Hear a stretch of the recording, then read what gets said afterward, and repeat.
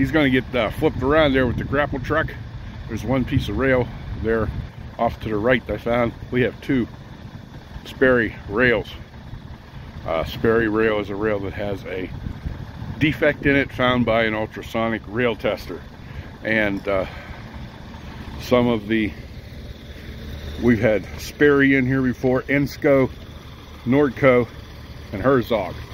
And it doesn't matter who finds it. If it's Nordco, we still call it a Sperry rail if it has a defect. And I've got to get, he's got to come up here in the siding with his grapple truck, throw this rail off the top so I can measure and see what I got down here on the bottom. Try to see if I can find the neatest piece. 30, a little bit less than 39. And it's cold out here. It's 50 degrees this morning coming to work. And it's significantly colder down around. We had snow in here a little bit ago. So that's where we're at. All right, we do have some help today, and that's good. That's real good. All right, we'll be back. Well, howdy, howdy, howdy. Welcome to another edition of That's Railroad, where we bring the railroad to you. And we do love doing it. And my glasses got water on them. It's been snowing out here a little bit. I just got a truck. I had to move the truck ahead of it. But changing some couple pieces of rail today that have defects in them. Okay, so let me show you what's going on with that. This is the rail defect chart that I got. Most of these are not bad at all. This is the one we're changing first, transverse fissure. It's a 90% growth, which is very, very big. This rail has to get changed. So I need to get a 39 footer, less than 39 footer stick of rail here. And this one right here, the head and web separation within a joint area, we're going to change that. That is a 16-inch long head and web separation, and that's not good either. The rest of them are very minimal. So what this 15% here, this transfer shoe, I will probably tomorrow. I don't have time, don't have my rail drill with me, but I'll put a set of joint bars on that 15%. Okay, so very good. Hope you enjoyed today's show, and thank you very much for tuning in.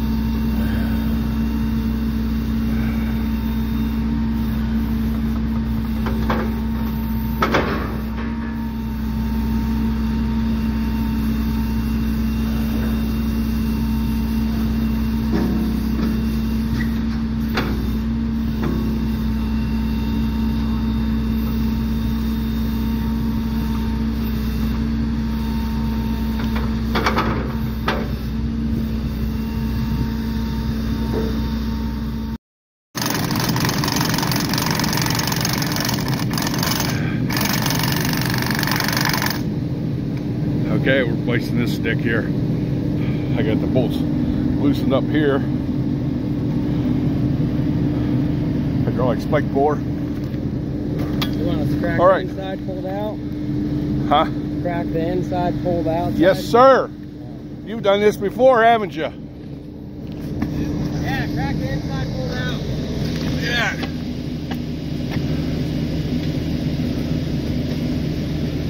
So they mark up 90%. Right there. They'll just pull these inside spikes up a little bit, pull the outside all the way out. I gotta get to work.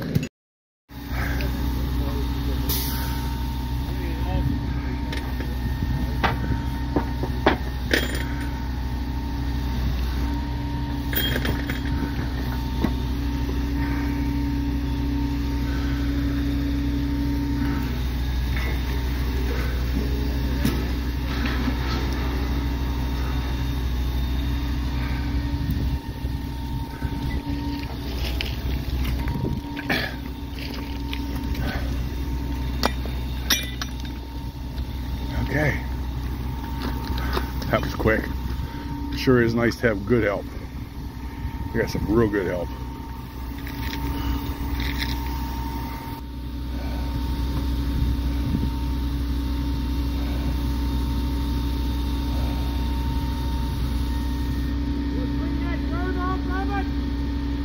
Yeah, we can.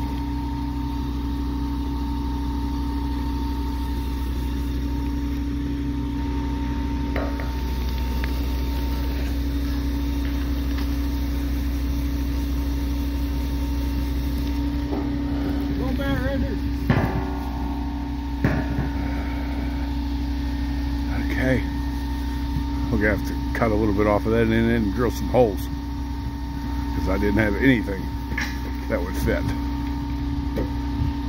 All right.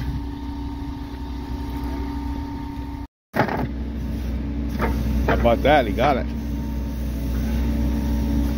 Wow. How about that? Coming on you, Rick. Good. Nice.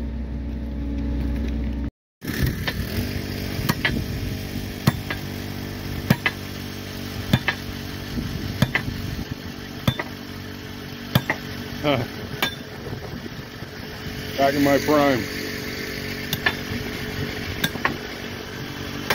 That was a long time ago.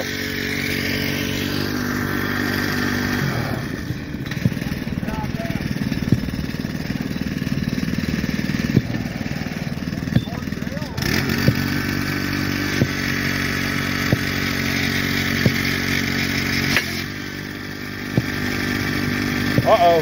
You don't drill when they're spiking.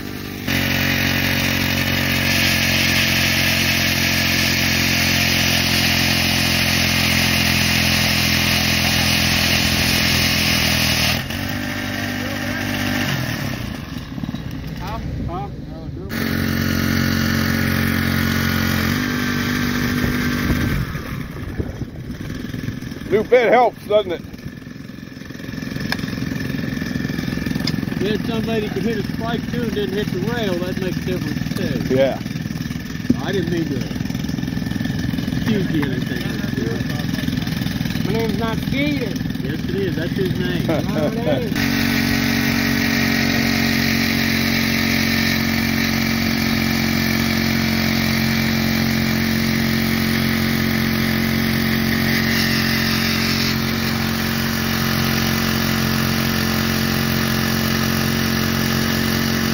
There we go.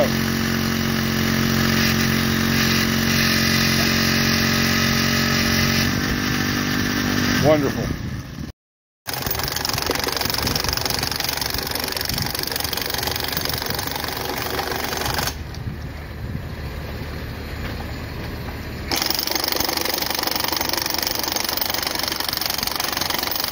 The one that's got the 16-inch long head and web separation. See what it looks like when we pull it out of there. That's a Milwaukee battery powered impact.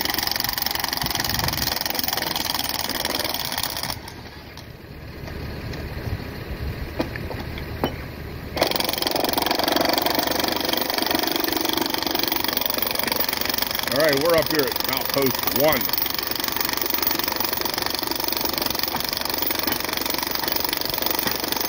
That rail we changed out down here, it took us about 35 minutes. That's pretty good. Got some good help here. Real good help.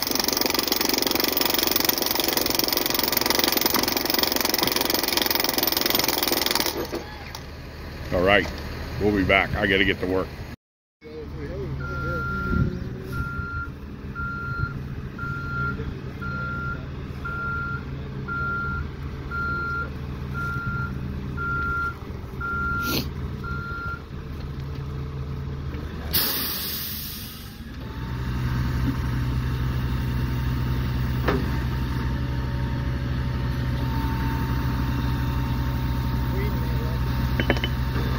This is a short piece. This is a weird piece. 38 foot 9 1/2 inches long. Unfortunately, I found one just a little shorter. I never thought I would find it, but I did. about that?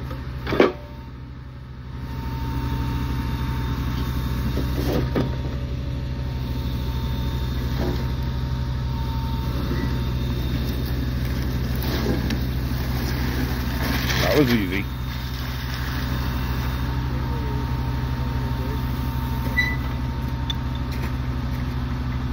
Okay. Get all this mess cleaned up. Get the new rail set in. It is a used rail up there he's getting.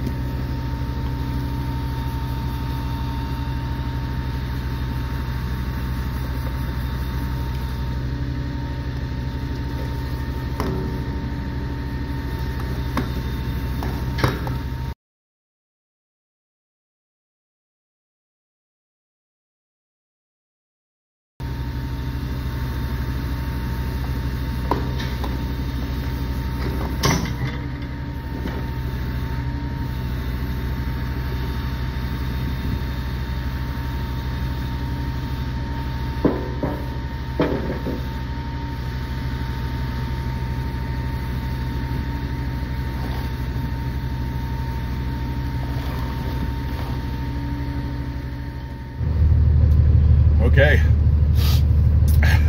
got both our rails changed, and hope you enjoyed today's video. And so we're getting close to our quitting time here, but I'm tired. Oh well, I'm going home and take a nap with Freddie. How's that?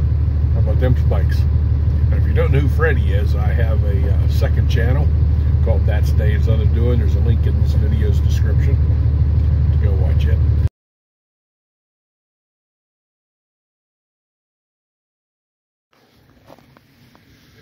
Okay, this is how it was marked here. This head and web separation. This is the day after we put this new rail in. 18 degrees this morning. Nice morning. Anyway, everything's frozen. The bow's all frozen. We didn't put the anchors on yesterday afternoon. We didn't, but it's no big deal. And I can't put them on this morning because everything's frozen, so I'll wait here. So it's no big deal, but I will get the anchors on here at when the ballast thaws out. How about that? But I get you a much better picture of this here. See, this is typically called a bolt hole crack if it was just right here. Crack between your bolt holes. And no doubt the extra holes in here, again, I have no idea why these were drilled like this, but it didn't come from the factory. As I said, this would be typically called a bolt hole crack, but you can see this crack going up through here, and that's why they call it a head and web separation. See it right there. So, very good thing. Very good thing we found this. There's no doubt that at some point in the future this head would have blown off of there. So, with that said, I want to say this. The Code of Federal Regulations. We have a Class 2 track here with 25 mile an hour track speed. The Code of Federal Regulations does not require Class 2 track to have ultrasonic rail inspections done. All right, but we do it.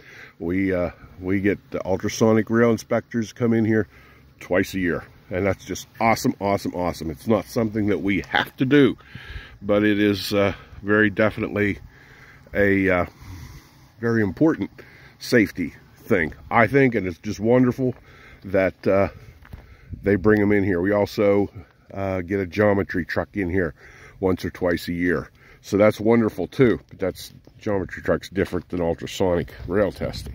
Anyway, this the little bit of money that they spend to find this, and that like I said, that earlier one, that 90% growth, we had 2 derailments happening here sometime in the future because of this and that other one.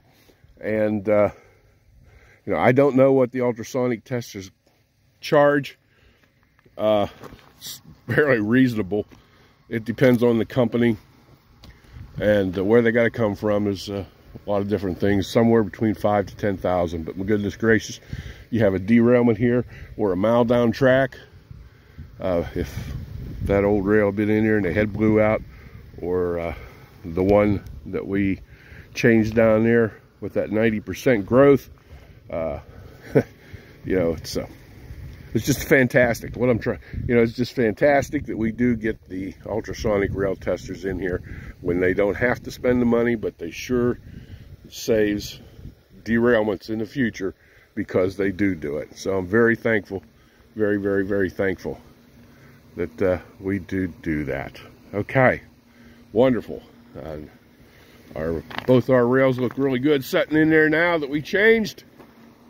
And okay, I'm heading down track and replacing bolts. I've got we had real cold weather, then we had warm weather, then cold weather, warm weather, and now it's cold again, and that kind of stuff is hard on track. So I got 26,000 bolts in this 16 miles of jointed track that we have here, and there's I said that weather's hard on track here in southwestern Pennsylvania, and you know, all we run is these heavy coal trains, so that's hard on track too. But that's what we got. You know, that was all this jointed track was United States Steel who built the track. So there you go. All right, we'll get back here and I'll finish up this video at the end of yesterday. All right, wonderful. This is a very, very important safety thing that we do, is getting these testers in here, and it's wonderful.